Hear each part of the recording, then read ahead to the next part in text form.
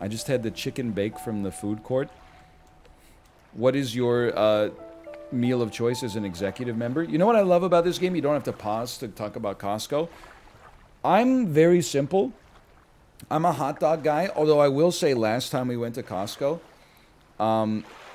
which was on Monday, we always get my daughter some ice cream, so she's occupied throughout the shopping. Kate came back and was like, I also got poutine. Ooh! I didn't eat it in the store, but I ate it once we got home. And the Costco poutine, it had probably been like maybe like 8 years since I had it. Since I've had poutine at all, I think. It tastes just like an arena. Like a Canadian hockey arena. It doesn't taste like the arena, I should say. It tastes like the poutine at the arena. It's delicious. Highly recommended. I am also I'm into the hot dog as well, but honestly, most times I go to Costco. There's something wrong with the Costco food court, and I'm just glad that we're finally able to discuss it without being offended on Costco's behalf.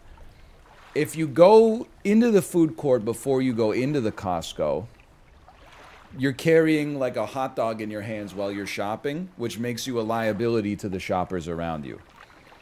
That's not the way you want to do it. You don't want to be like, I'm trying to get around, but then like the people in front of you got their elbows out like eating a chicken bake.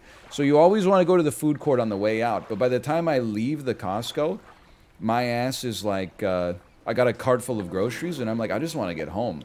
I don't want to have to order a hot dog and then wait like 8 minutes for the hot dog to come out and then just stand there on the concrete slab with all the other members like eating the hot dogs. I understand though, they don't want you to like loiter. They make it like uncomfortable. You could eat at the food court first and then shop. But then like usually while when I'm getting ready to go into the Costco, I'm like, the food court's so busy. I'll go through on the way out. And then on the way out, I'm like, this shit is still busy. Who could have possibly seen that coming? My Costco has tables. Let me guess. Like 6 tables, and they're all being camped by like 8-year-olds having a birthday party for themselves and their 15 closest friends. Also, hey, you saved a seat for your mom, you saved a seat for your dad, but don't forget to save a seat for your shopping cart full of 900,000 boxes of Boom Chicka Pop. People just basically park in like a minivan full of groceries in the food court. Then you're like, excuse me, I need to get past your cart. And they're like, why don't you ask the cart to move then? They look at you like you've just insulted them.